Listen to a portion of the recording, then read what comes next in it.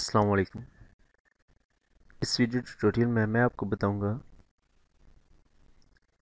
कि Microsoft power point में जो हम प्रेजेंटेशन तैयार करते हैं उसको as a video, as a PDF file और एज अ पिक्चर्स कैसे सेव करते हैं। सबसे पहले आप अपनी प्रेजेंटेशन ओपन कीजिए जिसको आप एज अ वीडियो और इन अदर फॉर्मेट सेव करना चाहते हो।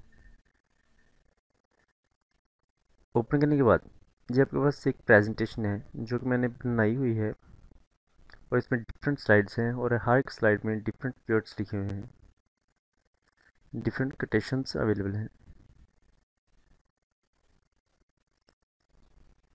अब मैं इन सब को जो स्लाइड्स है मेरे पास, इनको मैं एज अ वीडियो सेव करना चाहता हूँ।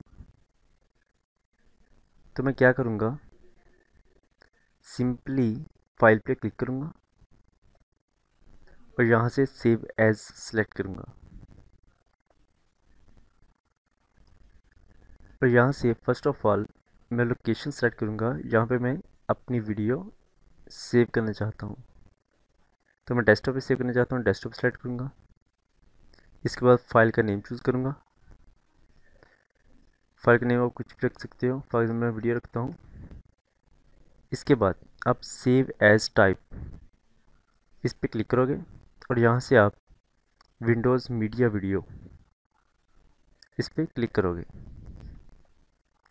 और ये सिलेक्ट हो चुका है और यहाँ से आप सेव कर दोगे। अभी आपके पास क्रिएटिंग वीडियो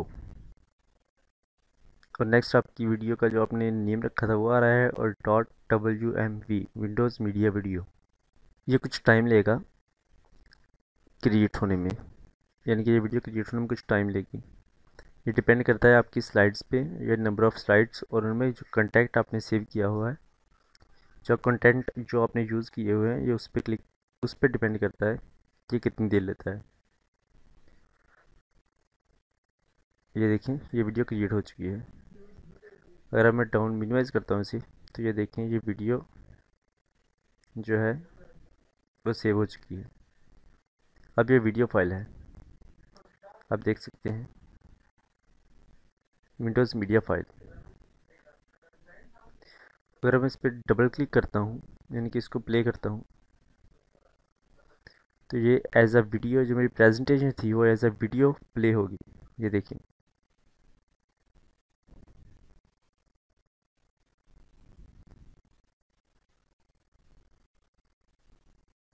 राइट।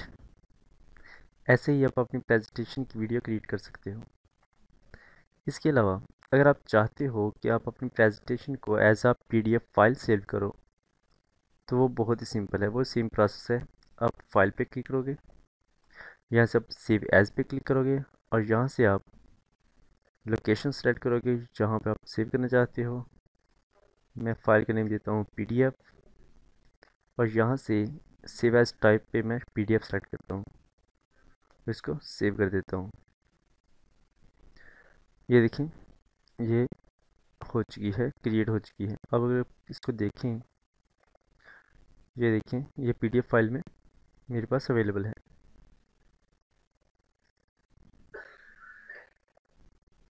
जो मेरी प्रेजेंटेशन थी वो पीडीएफ फाइल में मेरे पास अवेलेबल है, ये वाली।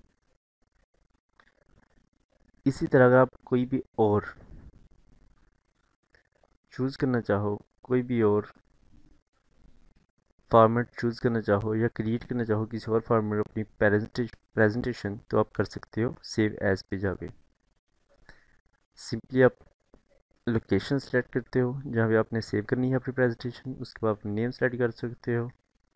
फॉर एग्जाम्पल टेस्ट करता हूँ फाइल नेम और यहाँ से आप टाइप सेलेक्ट कर सकते हो जो कि गिवन है, इनमें से कोई भी टाइप सिलेक्ट कर सकते हो। इसके अलावा मैं आपको पिक्चर्स एज अ पिक्चर्स में अपनी स्लाइड्स क्रिएट करके दिखाता हूँ JPEG फॉर्मेट में। इस पर क्लिक करो और सेव कर दो। सेव करने के बाद आपके पास एक ऑप्शन आएगा कि आप अपनी प्रेजेंटेशन की हर एक स्लाइड को सेव करना चाहते हो एज अ पिक्चर, या फिर जो इस वक्त एक्टिव है उसको एज अ पिक्चर सेव करना चाहते हो। तो आप क्या करोगे, अगर टर्न स्लाइड ओनली करोगे तो ये आपके पास जो अभी अवेलेबल है स्लाइड, जस्ट यही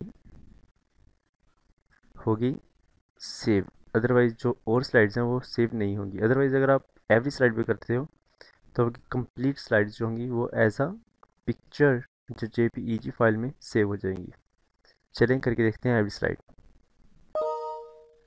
ये हो चुकी है, ओके कर दो। मैं इसको क्लोज करता हूँ और ये देखिए, अगर आप इसमें जाते हैं तो ये मेरी तमाम स्लाइड्स की पिक्चर्स आ चुकी हैं, राइट। इसी तरह आप अपनी प्रेजेंटेशन की एज अ कॉपी किसी भी फॉर्मेट में सेव कर सकते हो जो कि पावर पॉइंट में गिवन है। Please thumb up and comment below. Also subscribe to my channel for my future videos. Thank you so much for watching. Allah Hafiz.